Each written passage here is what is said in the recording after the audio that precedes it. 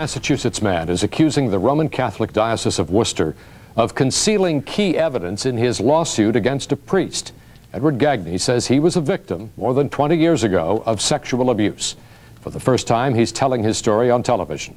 Here's New England cable news reporter Alan Cohn. 34-year-old Ed Gagne never wanted to tell his story on television. But today he is waging a battle against the very same Roman Catholic Church he once wanted to serve as a priest.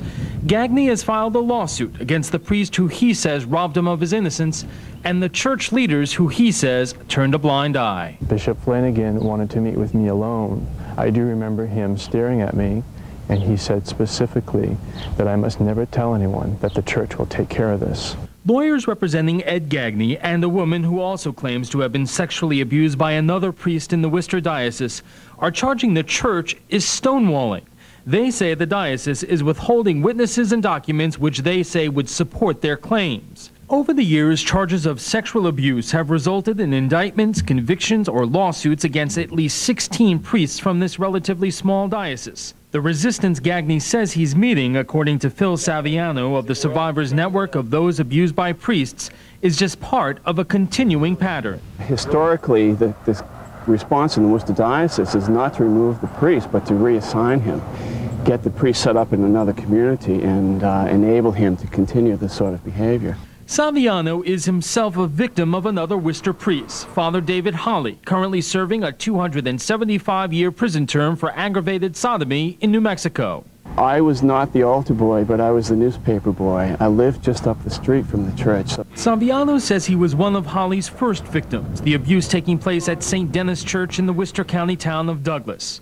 In the process of preparing a lawsuit against the church, a suit he has since settled, Saviano came across numerous letters from the Bishop of Worcester to his contemporaries in other states asking for a parish job for Holley. In 1971, the Bishop of Worcester wrote to the Bishop of Wilmington, Delaware, "For this man's own peace of mind and the good souls," the bishop wrote, "we have determined that he should seek an opportunity to work elsewhere." Holley was transferred to Texas and to New Mexico, where he allegedly left a trail of victims. At first I was shocked, and then I was really angry because I couldn't believe that they were taking such chances with this guy. And it seemed that all of their concerns were poor Father Holley. You know, we need to pray for him, we need to give him another opportunity to work and you know, minister to people.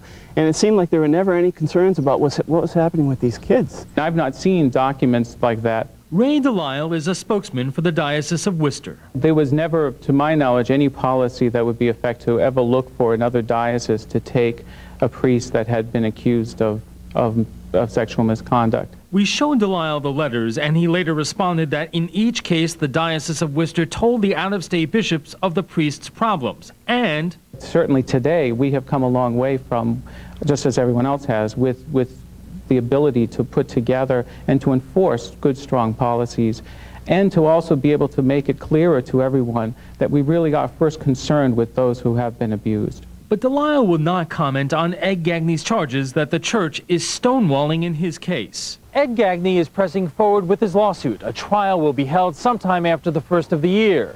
The attorney representing the church says the diocese is conducting its own investigation and that the matter will be resolved in the courts, not in the media.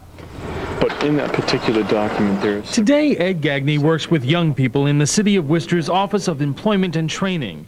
For this man who as a boy wanted to serve his church and his God as a priest, this is not the life he expected. I was scared, I was frightened, I was disgusted, and the only thing that I've said to this day is that if men of God can do this to me, then anything is possible. Yet Gagne says he would settle his lawsuit in a second, if and only if the church offered him an apology. Alan Cohn, New England Cable News, Douglas, Massachusetts.